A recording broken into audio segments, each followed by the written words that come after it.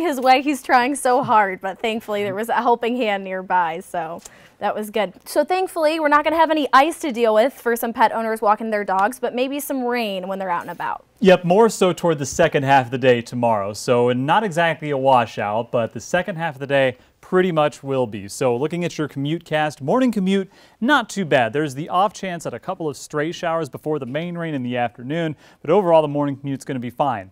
That being said, still remember the umbrella and the rain jacket tomorrow, because the evening commute, you're going to thank your past self for remembering the umbrella, if you remember it. So as you can see, rain expected for the evening, maybe even a few thunderstorms too. So a rocky evening commute for your Monday. At least we'll get away with the morning mostly dry. Got a couple showers trying to form locally, but it's this system we're tracking that's been producing severe weather most of the day. That's what's going to track eastward and give us that widespread rain and thunderstorm activity for our Monday. So as you can see, a couple showers trying to form, but our air is just still too dry for anything major to materialize. So there's just that off chance at a shower tonight, tomorrow morning, but most of it's going to be very isolated. And you'll see exactly that on Futurecast, not even picking up on any of this stray return being picked up on radar. Notice the morning, here's 8 o'clock, mostly cloudy, but mostly dry too. Temperatures stay mild tonight in the 40s, low 50s.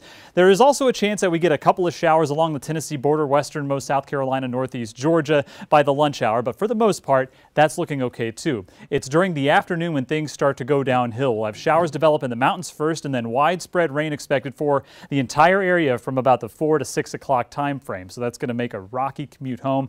And as you can see, 8 o'clock, still some lingering showers around the area, and it's really not going to be till early Tuesday morning when things are completely dry across the area.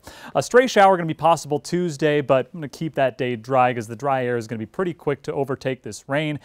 Main story Tuesday is going to be highs only in the 40s and 50s across most of the area, and that's going to be after several days of 60s and 70s. So Tuesday, despite some sunshine, we're going to see a noticed dip in temperatures on that day, but it's really not until the end of the week when things start to improve. So it'll be a gradual climb back up to, if not above normal. Also a note for tomorrow, there's an isolated severe weather chance too. We have a marginal threat out for areas west of Greenville for the possibility of some gusty winds. So it's not for widespread severe weather, but just know if you're in this green shaded area, there's a chance that some of these thunderstorms tomorrow evening could contain some gusty winds, maybe even some small hail. So just a heads up for your Monday evening. As we keep things mild tonight, thanks to the cloud cover, 52 degrees for a low temperature, and in the mountains it's 46 degrees for you, so not a bad night. Maybe give the heater a break.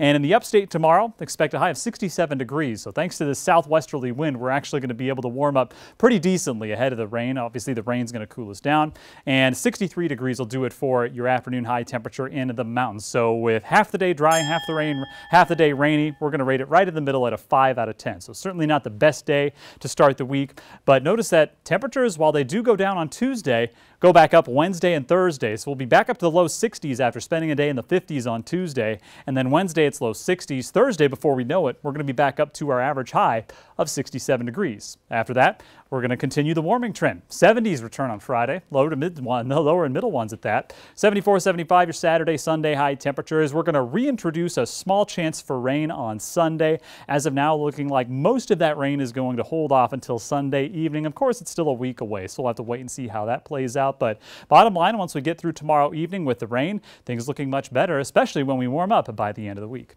A reminder